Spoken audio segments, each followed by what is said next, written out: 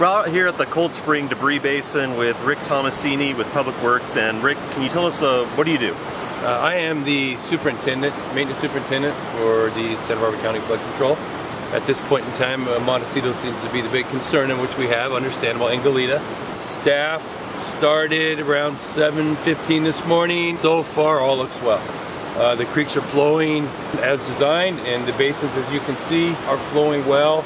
At one point, I'm assuming we had that 4 o'clock downpour. You can see that the water elevation got up close to the spillway. The rain subsided, and then the water went back down and flowing through the pipe. So this Cold Springs Debris Basin. It got hit really hard during the January 9th debris flow. What did we do after it was damaged, and how well has it held up so far? Since the damage repairs, it's held up wonderful. This is the most flow I believe it's had. Looking at the marks on the spillway, as you can see, it's doing as designed.